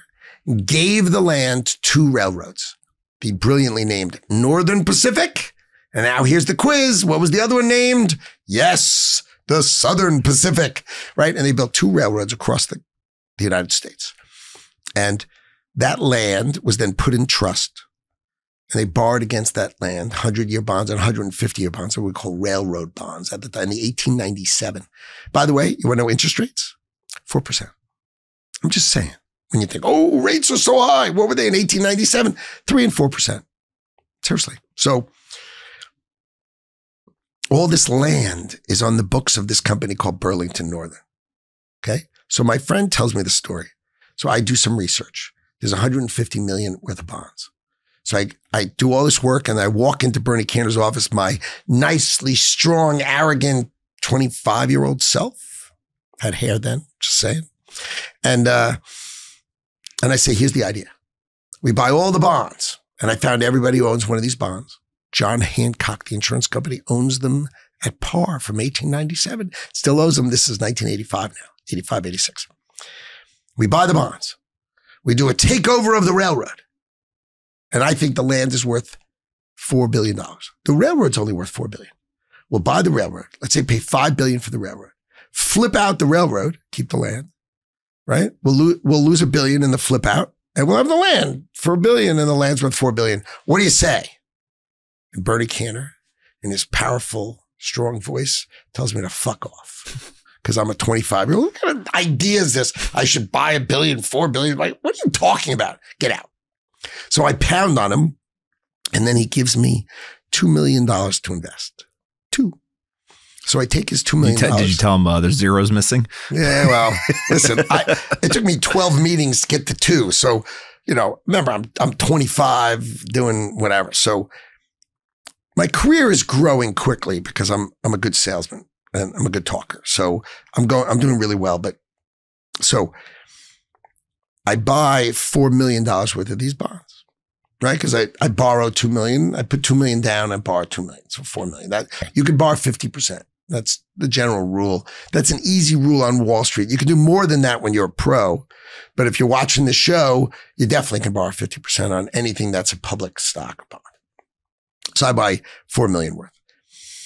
But, this whole land idea, they know it too. So the CEO of Burlington Northern announces he's going to retire and he's going to take the land out of this trust that backs these bonds. And he's going to put $300 million in treasuries in for only 150 bonds. So just a double super protected. And they're going to take the land out. But I told you I'm a reader. So I had gone to the library and then they had microfiche, no iPad. You did this stupid, you got a negative and you put it in a light box and you twisted it like this and you read it on the light box. And, I'm that old. Seriously. It's sad when I tell this story, but, so I knew what it said. And so I hired some cheapo lawyer at my 25-year-old brilliant self, wrote a letter saying you can't take the land and we'll sue you. So there's no video. So the general counsel of Burlington Northern calls me, but he doesn't know he's talking to a 25-year-old. And he says, what do you got? I said, I have $4 million worth of bonds. He says, I'll tell you what. How much did they cost? I said, whatever. I paid $4 million for him. He goes, all right, I'll give you the $4 million. You keep the bonds. I get the land. Okay. Now I invested $2 million. I still got $2 million in debt. Now I made $4 million. So I made $2 million profit. I made 100% profit and I still got the bonds. And that's true for everybody. So I marched into Bernie Cantor's office and said, I made 100% on our money. AA bonds, taking no risk. Now do you believe me? And to Bernie Cantor's credit, he buys 5% of Burlington Northern. They split the company in two, Burlington Northern, Burlington Resources. DuPont buys the land for $6 billion, right? The stock goes up, 2.5 times. Bernie Cantor makes $100 million. He gives me a bonus at the end of that year of $20K. $1 million. Oh, okay. $1 million. Pretty good. So my friends say he makes $100 million and you only get one. I go, what do you got? I got $12,500 bonus. You got something to say to me? Right? So let's be clear. Bernie Cantor really likes me now. So fast forward, my business continues to do super well. I'm a salesman. Okay. But he lets me start my own division now. So I have my own little division and we're rocking. I'm great salesman. Well, he figures that if you lose him $99 million, you just break even, good. Right? Yeah. But I'm doing well. And my income, my ordinary income is doubling every year. So you think I start at 40 grand, which was double to 20, right? Then 80, 160, 320. I mean, doubling grows fast. So I'm making millions a year now. And I come up with my next idea, 1988. And that's about Pennsylvania banking. Remember, Citigroup was called New York City Bank, okay, because banks were only in state. And then the federal government created these federal charters where you could be a state in every. So each state would make a rule when the outside banks could come in. So Pennsylvania had made a rule that the out-of-state banks would come in a year. So I went to Bernie Cantor's office and said, they're all coming. So let's buy some shitty bank with good locations. It's definitely going to get taken over. So we buy this shitty bank called First Pennsylvania at really nice locations, crappy bank, for $6 a share. Girard National Bank, one of the big banks in Pennsylvania, starts to buy it just to bulk up for when the outsiders come in, $12 a share. Bank of New York comes in and buys it for $18 a share. triples his money. But because this was the second time, this time he didn't buy 100 million. He bought 200 million and he put all his friends into it. So now he makes a ton of dough and he gives me a bonus of $2 million. My friends have the same comment. You only get 2? I'm like, seriously, again, like, what do you got? Nothing. And that's how it went. So what happened is, I say it this way. The first time I made him 100 million, he liked me. Second time I made him 100 million, he loved me. And the third time I did it, family. And I say to my guys right now, you make me 100, and then 100 Thanksgiving. Where do you want to sit? You want to sit next to my mother-in-law? Where do you want to sit? Come on over. So that's what happened. We became so close because I was his kitchen cabinet. I was his cabinet the way, I talked to him. So I talked to Bernie Cantor the way I talk to Donald Trump now. He's the czar, king, and ruler. Okay? And now I'm going to get picked on because I'm czar, king, and ruler. I'm just making a comment that he's the boss, right? I'm not the boss, but I have ideas. Will you listen? And Donald Trump listens. He hears me. The right way to say it is he hears me. He doesn't always listen to what I say. I mean, he doesn't always do what I say, but he hears me. And that's all you can care because he then listens to lots of people and modifies it. So that's my world. So then I become the president of the company. And when I'm 29, just before I turn 30, because I've made him so much money, he loves me, right? He just loves me. And that's, so he makes me the CEO. And then we have the 93 bombing. And it was, we lose our office space, right? We don't know if the World Trade Center is going to become the Leaning Tower of Pisa, right? So can't use the space. So we have to, nobody dies, but we're like. But in 93, you guys are in the World Trade Center. Top of the World Trade. So Bernie Cantor signs the space in the 1980s, right? So for $8 a foot, like for dirt cheap. And while I'm like a kid, all right? So in the 70s, he signed it in the late 70s when I was still in high school. So, I go in and we have the most awesome views ever. Like, holy moly, you look that way and you see the Statue of Liberty's armpit. And you look this way and you see, Manhattan like a postcard. It was awesome. Like early in the morning, you'd come in, the clouds would be below you and the tip of the Empire State Building is sticking up. And there's Jack and the Beanstalk. I mean, literally blue sky, tip. And it was just magical. So you never took it for granted. It was so awesome. You never took it for granted. And the views from my office were the same as, didn't matter which way you looked. It was perfect. So we're always there. So then there's the World Trade Center bombing in 1993. And it creates unbelievable stress. But what happens is the executives, all they care about themselves. And remember, I got promoted in 1991. And what do I know? Like I leave the CFO as the CFO and the general counsel as the general counsel. Like I just replaced the president of the company. I got promoted and whatever. I'm worried about revenue. Let's go build the company. And these guys run the administration. Good for them. Little did I know that they were a team and they hated my fucking guts because I was the effective reason why their leader who promoted them all got fired. So during the 93 coup, during the 93 bombing, they do a coup. And they go to Bernie Cantor. While we're out of our office and we're going through hell, they say him or me. They say he or we all quit. And Bernie Cantor calls me, tells me the story. I go, and? Like, am I gone or are they gone? He goes, fire them all. And that's that. I fire them all. So I'm now clearly in charge of the company. 1993, we moved back to the World Trade Center and all sorts its way out. And then I make a rule. We're only going to work with people that we like. Only people that we like. So interview, the guy has to have capacity or the woman's got to have capacity. But you're going to spend a huge amount of time with him or her. Make sure they're your kind of person. Right? Because I just been through that. And that's the company. So we all hire everybody. I hire my brother. I hired my best friend, Doug, but everybody does. You would do it. Everybody hires. I say it this way. We all have the same rainbow of friends. We have the ones on this side, smart, capable, and thoughtful. And then we have the ones on the other side, make you laugh at a bar, a little crazy, a little wild. Let's hire the ones on this side, please. And then that's the company, right? So Bernie Cantor dies in 1996. Iris Cantor tries to sell the company. His wife tries to sell the company.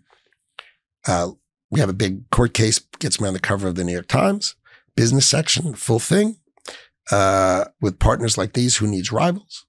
I win the case in every way. Buy her out. What was the argument? The argument was he had 51% of the company.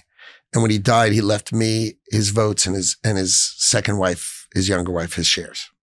Okay. And she was saying he wasn't dead yet. He was on life support. And her lawyer made one of the great mistakes of all time. Like, never ask in a big court case a question you don't know the answer to. Mm-hmm. Right? So her lawyer, I'm on the stand at this, and remember, there's this big giant article in the New York Times. So the courtroom is packed. And it said, with business partners like this, who needs rivals? That's a pretty good title. That's a pretty good title. And there's my picture and her picture and Bernie Cantor's picture. Like, I mean, it's the whole thing. Yeah. It's the whole above and below the fold, the whole thing. And so that, I mean, with that ad for the court case, the courtroom, everyone's there. Packed, and cameras and court, everything's there. So I'm on the stand and her lawyer says, and I testify that my power is ephemeral. It's limited. It's just because if he's okay, the power just goes back to him. I only have it because he's on life support and he's not well. But if he's fine, it goes back to him. And I just testified to that. And her lawyer says, where did you get this stupid, ridiculous, insane? It goes on and on and on and on. You know, where did this come from? This is ridiculous. It's obviously absurd. And then I let him lay it on as much as he can. And then you pulled up the paper? And I said, it's a copy of the 25th Amendment of the United States Constitution. And the courtroom went insane, like erupted, boom. And everyone like screaming and yelling. It was like just whack. The judge leaps out of his chair and he storms out of the courtroom and it's over. I mean, come on. Right? She's trying to sell the company. The 25th Amendment of the United States Constitution says the power is vested with the vice president until the president says, I am the president of the United States. Of course, if he then wakes up and says, and I'm Napoleon too, then you got a whole nother thing. But if he just is getting an operation for appendicitis, he comes back and when he feels fine, he says, I'm the president. And the power just automatically goes to him. So I bought her out. And that was the model. Do people know for how much? Is that a public number? Why don't you just tell us anyways? It's like $120 million. Okay. And how big was the firm at the time? Much, much smaller. But I thought in the end, that's how I became a billionaire. But that transaction was it. I mean, it was. But how did you get $120 million to buy her out? I had to borrow it. Yeah. I had to go into debt in a crazy amount. But you bet on yourself. I did. I bet on myself. And I had like a 6-day-old baby, 6 days old. And so nothing like compounded risk. And I held him up. And when I bought the company, I held my baby up like Simba. And I'm like, hey, Caramba, you know, like, and I said, and I look at my little kid, I go, you have no idea what a good day you just had.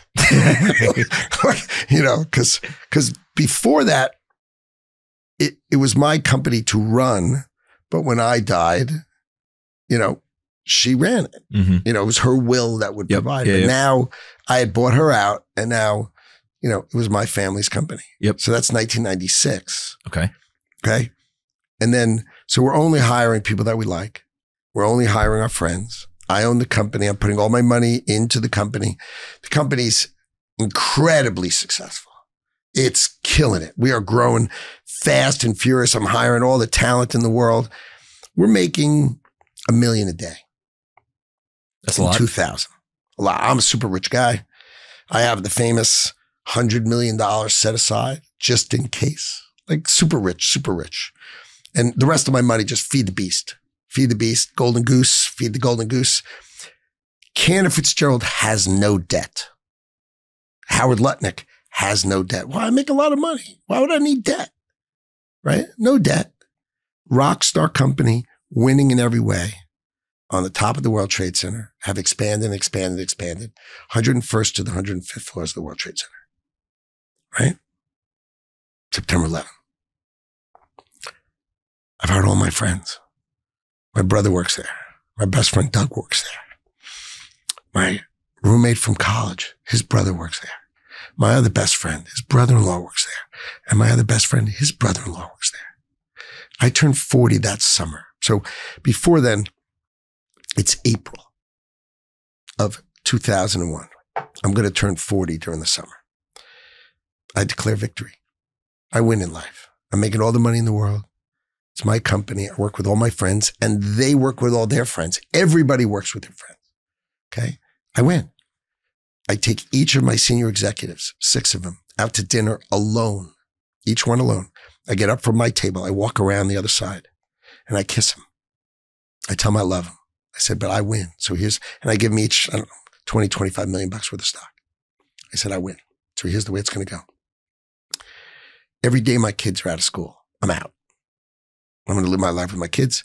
When they're in, I'm in. Same as I always am, but I'm just going to be out way more often. You guys are great. Here's a stock. I give them mine.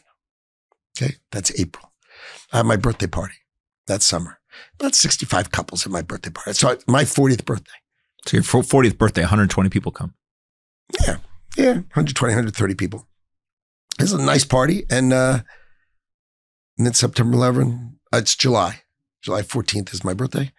And 3 months later, 20 people at my party get killed. So my friends. My brother gets killed. My best friend Doug gets killed.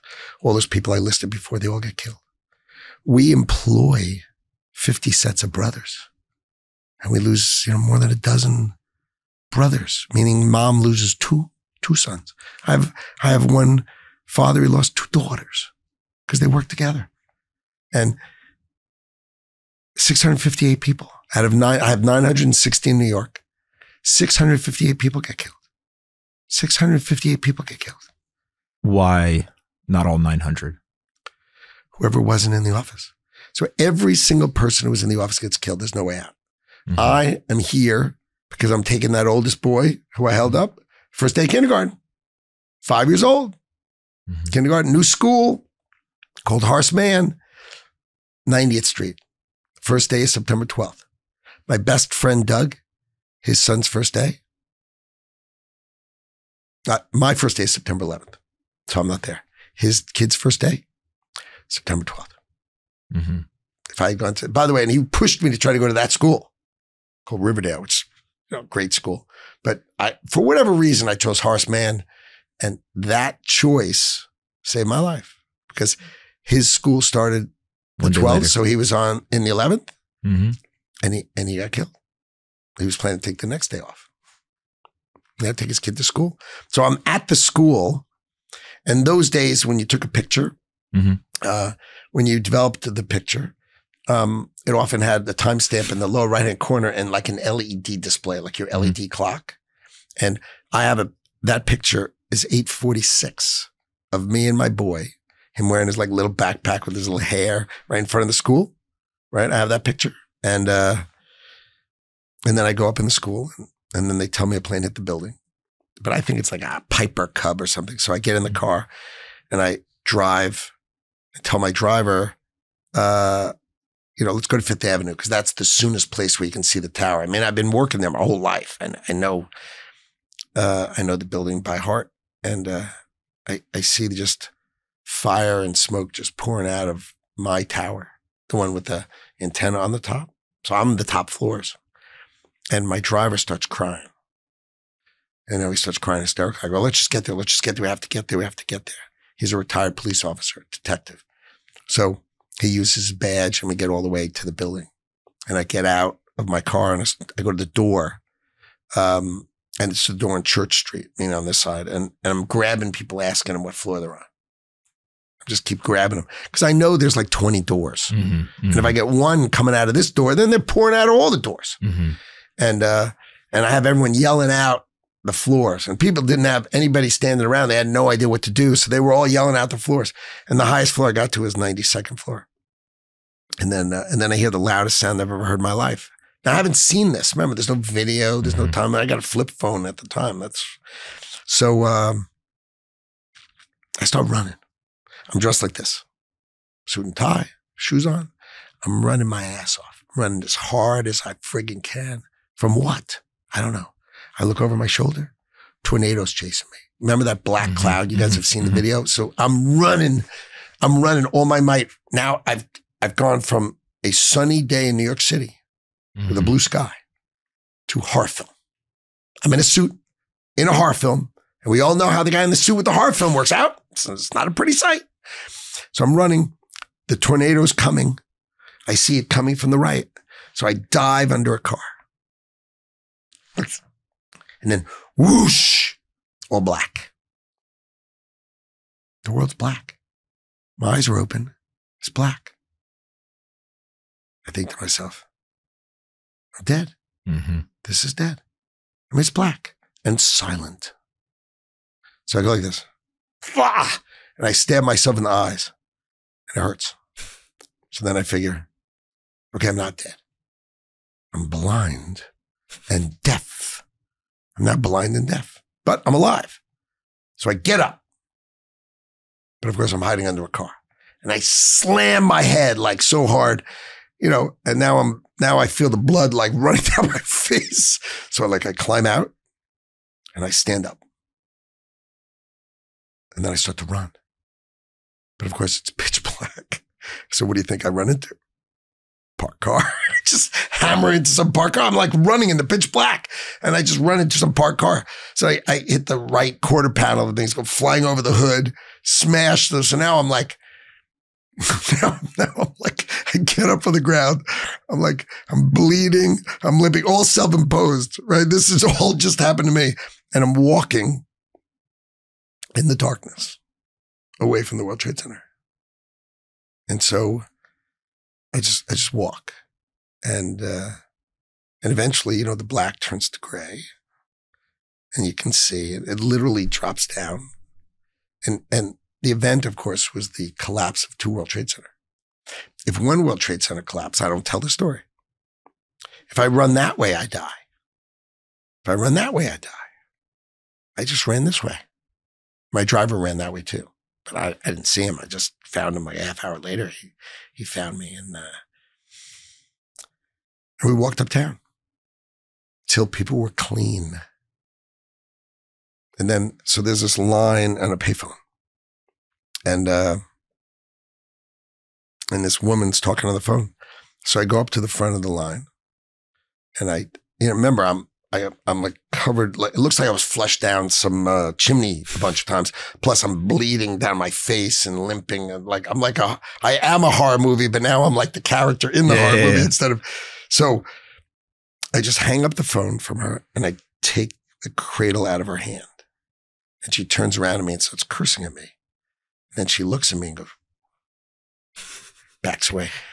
And I call my wife. It's been like 2 hours. I call her and she hears my voice and she makes this noise that I'll never forget. And because she said when she was watching on TV, when the Trade Center collapsed, she knew I'd be in the building. She knew I'd be there. And so she said when that collapsed, she fell to the ground and she thought I died. And it was 2 hours. So when I called her, she made this noise, because she understood what it was that people died. And then I told her everybody's dead who was in the building. Because I felt I was suffocating to death outside. Yeah. So I didn't buy this whole rescue recovery stuff for my people who were up a quarter mile. So, nobody survived. Nobody survived. So the only people who lived were either in the lobby. So think of my lawyer, my general counsel. He was in the elevator going up from 1 to 78 was like a speed elevator, big speed elevator. And then you switched and you had a sky lobby and you switched. So he's in the big elevator, plane hits the building. Elevators don't collapse. They have like a mechanical arm that goes out like this and slows it down and rolls it down. And then the doors open. He goes running out of the elevator. Fireball from the gas falling down, explodes through the lobby. Fireball goes across the front of the elevator. He's running out. Fireball runs out. Glass goes flying by. He steps out, gets covered in blood. So think about it. He stepped out between the glass and the blood. He gets splattered with blood. So I call my wife. I'm talking to my wife. She says, Stephen is alive and he lives in the village. So, all right. So I walk to the village. Okay, well, so I walk.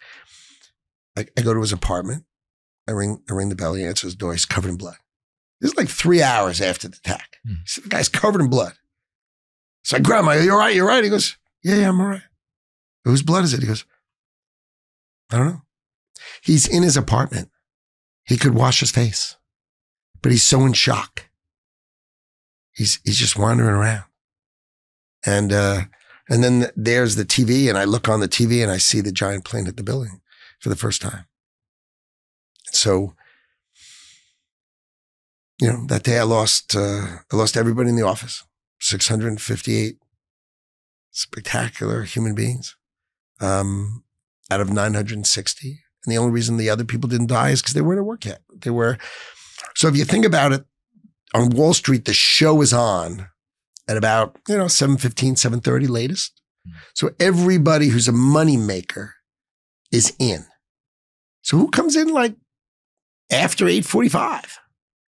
Finance department, compliance department, legal department, all the support staff comes in later, but all the talent of revenue comes in when the show's on, right? So I lost everybody who made money in New York, and we were a hub and spoke, and the hub is obliterated from the face of the earth.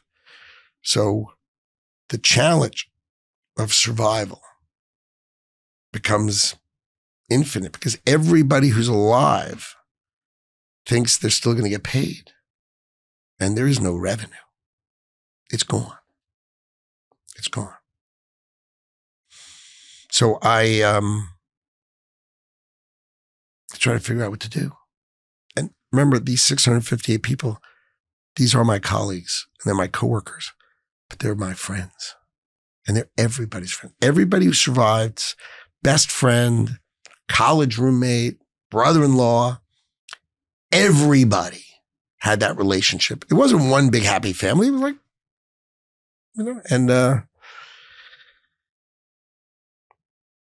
so we've got to take care of their families.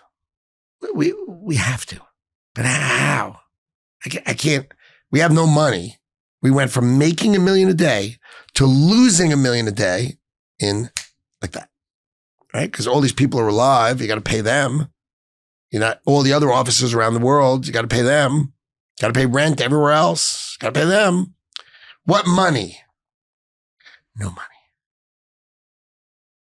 So we come up with our plan.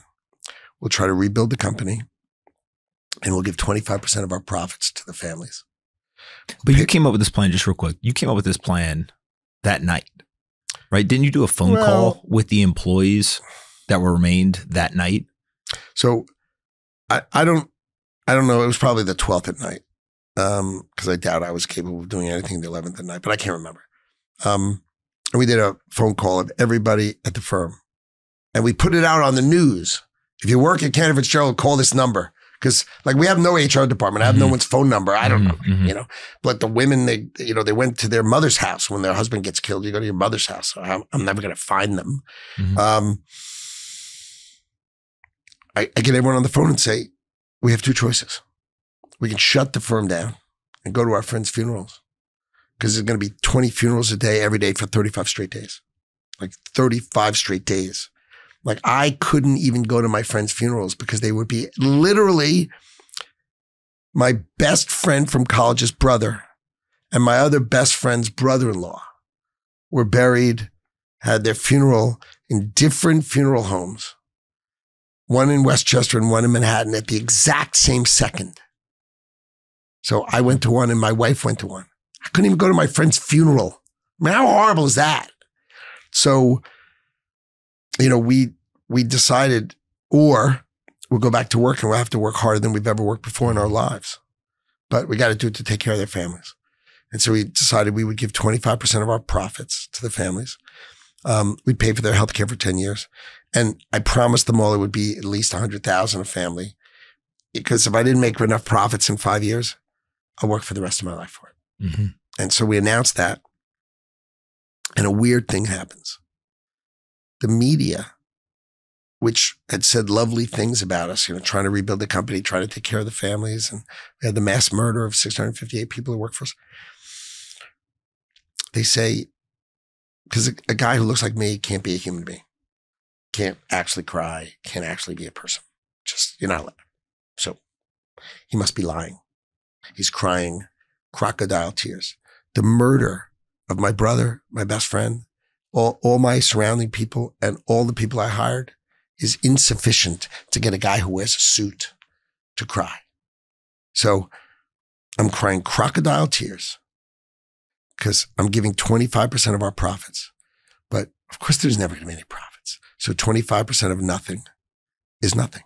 Bill O'Reilly every night, death threats, calling me names. Rosie O'Donnell calling me names. Everybody's calling me names. All I did was have everyone around me get killed. And I tried to help them. But the media builds you up and then they whack you down. And so, but we have a different idea. We have 25% of our payroll.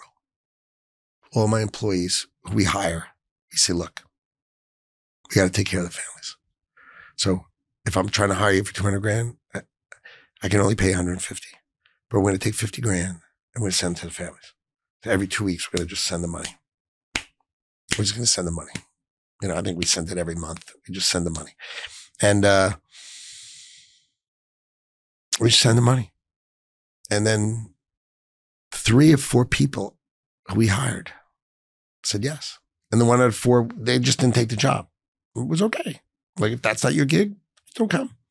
So everybody who comes, think of how awesome they are. They're giving 25% of their pay to someone they don't even know because I asked them to.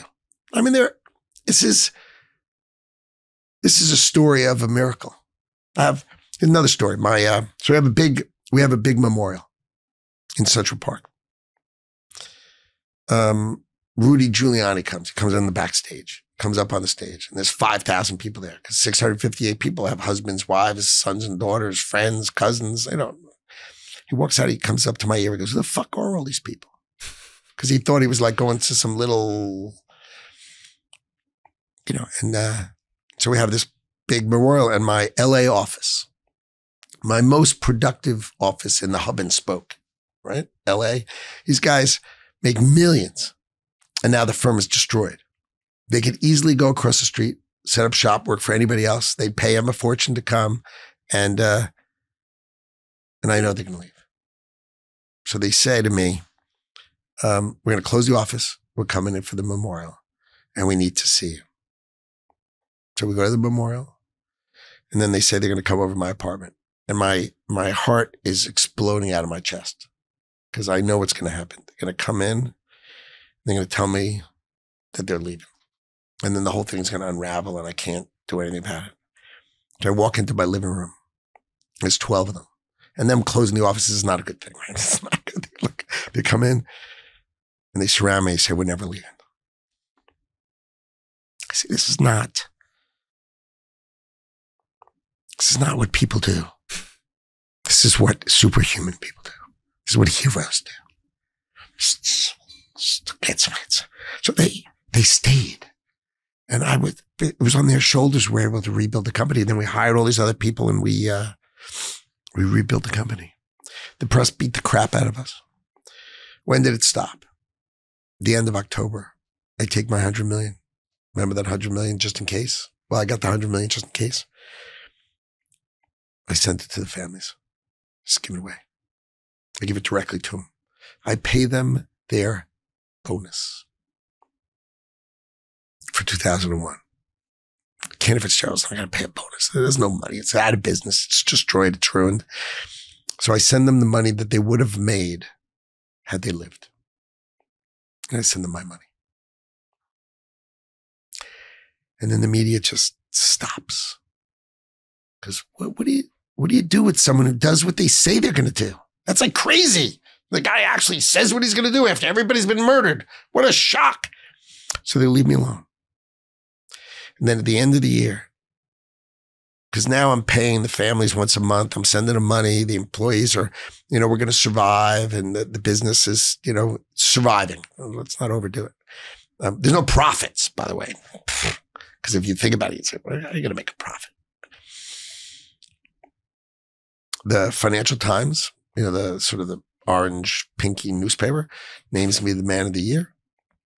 Like, I don't know.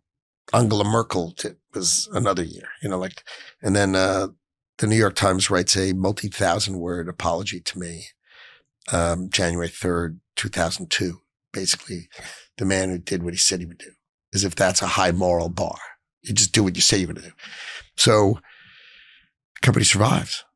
And then to end that story for you, so we do that for 5 years. We give the families $180 million. And pay for their health care for 10 years. So now it's 2008.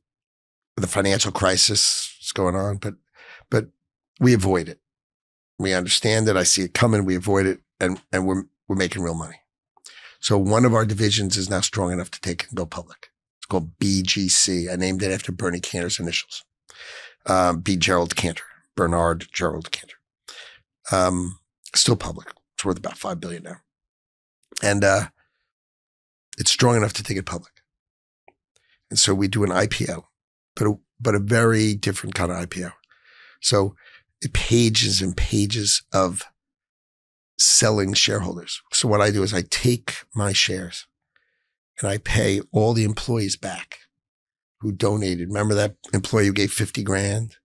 Then the next year they got a raise. So they paid 55, and then they paid 60, and then they paid 65, and they paid 70. And they gave, I don't know, $300,000 over those 5 years to the families. They don't even know them. How great is that person? How am I supposed to go on with my life and be a rich guy when I have these people who gave so much? So I give them, at the IPO, we sell about $180 million worth of shares, and I give them back all their money, which was not the deal. They didn't expect it. And then I give them on top of that. So I sell my shares and give them the money. And then I give them all another $180 million worth of shares. So they should have, I could say thank you. So they doubled their money. So their generosity doubled their money. And I squared it with them. So I could go on with my life. I could become successful as I have become. But I'm square with my employees. And, okay. What's the turnover at the firm? Low. Lowest in the world. What percentage of the company do the employees own of BGC? 30%. Now, they never sell. Mm-hmm. Why? And then it's 20 years later, but I have lots of new people. But the new people, they go out with the old people and they get the story of the company. And so the company is owned. Who works for who? Right? My employees own 30% of the public company. So I work for them. They work for me.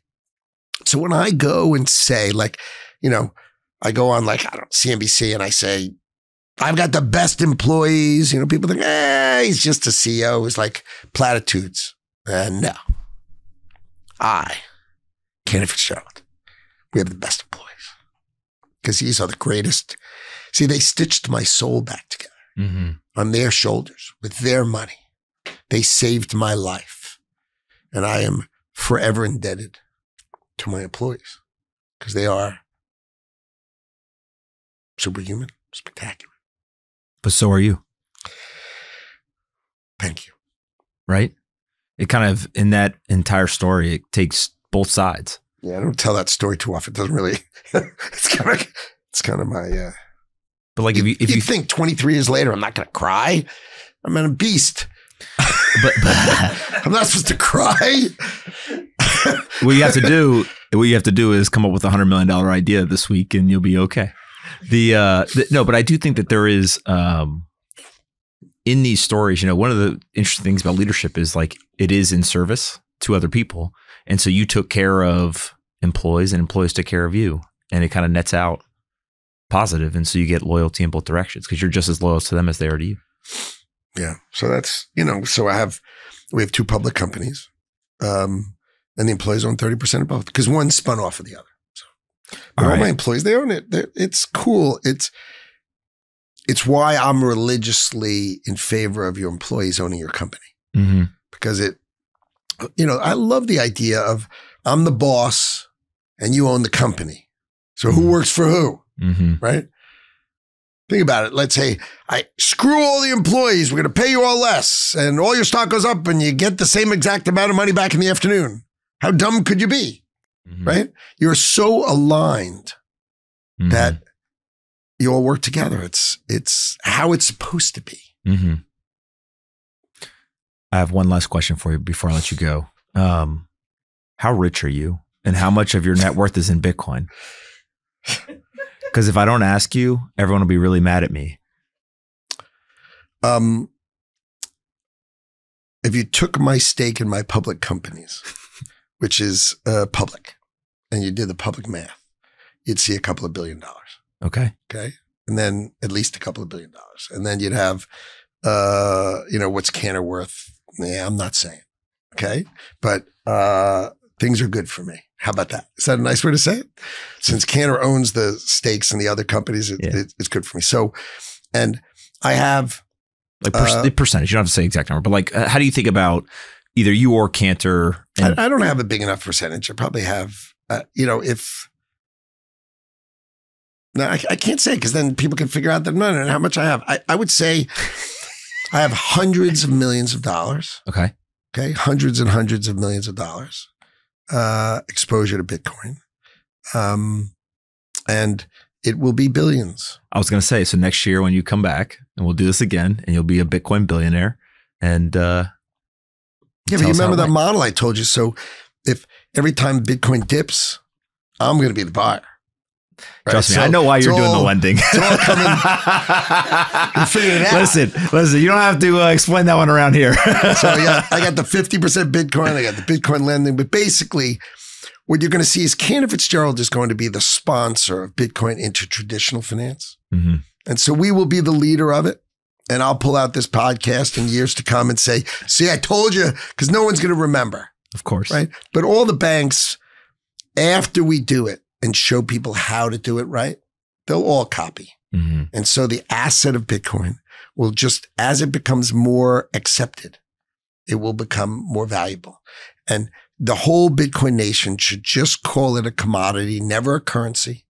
Just call it a commodity. Because if it's a currency, you're attacking the politicians of the country, right? You're trying to replace my currency with yours. But if you say, hey, I'm just oil, I'm just gold, I'm just a commodity, leave me be, right? Then they'll leave you be. And that is true. And it will be why Bitcoin, which is rare and is special, will become ever more rare, as we both know, ever more valuable over time. It'll be financed just like gold is, right? Gold is, it's not like super financeable, but it's financeable. Oil, it's not super financeable, but it's financeable, right? Bitcoin will be financeable. Bitcoin will be way, way, way higher, sometimes lower. You just have to have faith.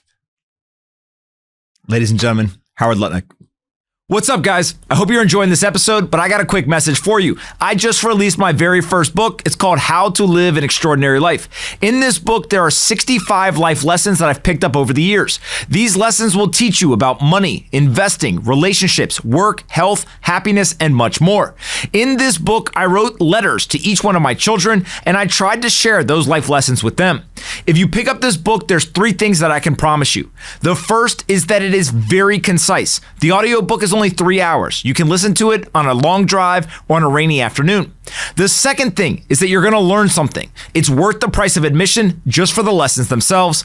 And then the third thing is it will make you think more deeply about your life and how you try to live it. So go pick up How to Live an Extraordinary Life today. It's a quick read. It's very impactful. It's very concise, and it would mean the world to me for the support. Go check it out today on Amazon, Barnes & Noble, or wherever you buy your books. Hardcover, audiobook, it all works. Thank you so much for the support, and I'd love to hear what you think about the new book.